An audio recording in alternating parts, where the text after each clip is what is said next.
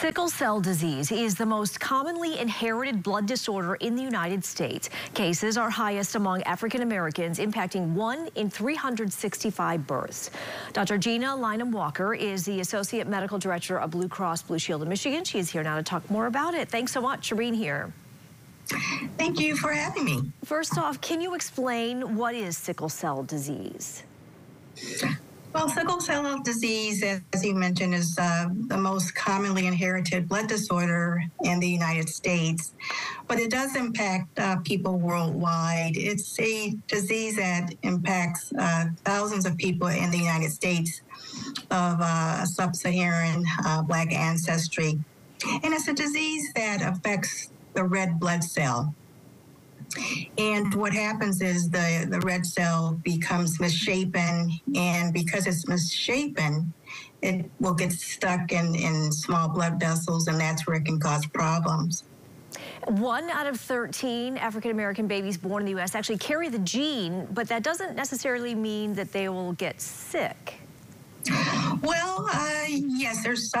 In order to get what's called sickle cell anemia, you have to get the gene from both parents. And usually that will cause more of a problem than if you have the trait.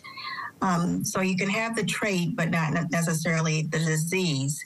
But the disease means that you've gotten the trait from both parents, and that's when you might run into trouble. Now, it's usually picked up when you're born through screening, at least in the United States. We do screening tests when babies are born, and the babies are checked for sickle cell anemia, so that way you can pick it up early and start treatment early. So it's important that all women who are pregnant know that.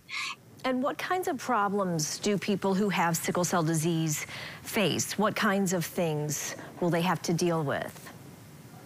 Sure, because those red blood cells get stuck in the capillaries or the small blood vessels, and less oxygen is carried.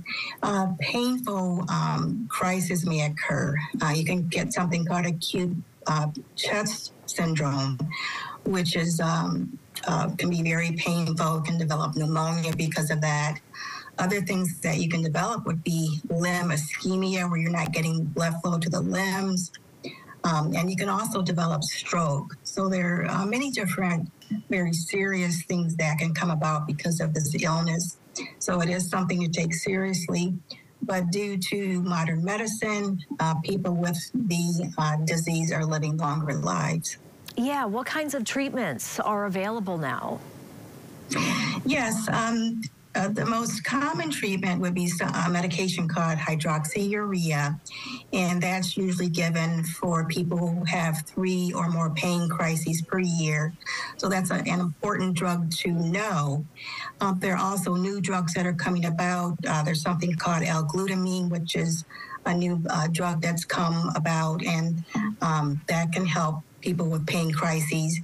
Another thing that may be a cure would be a stem cell transplant or bone marrow transplant.